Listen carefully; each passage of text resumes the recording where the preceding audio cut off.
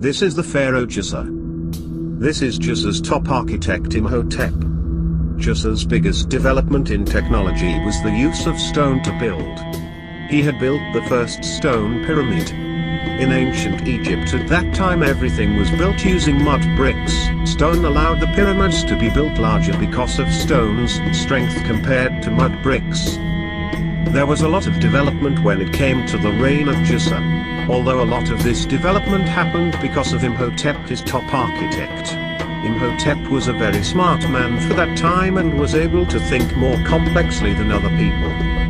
In Djoser's time there were not too many advancements in religious thought, or at least it was more focused on the advancement of technology and architecture. Djoser and Imhotep managed to build the first stone pyramid. This allowed for larger and stronger structures to be built in the future because stone at the time was a very strong building material, compared to mud bricks. Djoser defeated the Libyans in battle and took over parts of their land. The position of king was linked to military ability and victories. The armies of Djoser brought honor to his name and to the country. In conclusion, Djoser had many successful accomplishments in his lifetime, from military accomplishments to architectural accomplishments.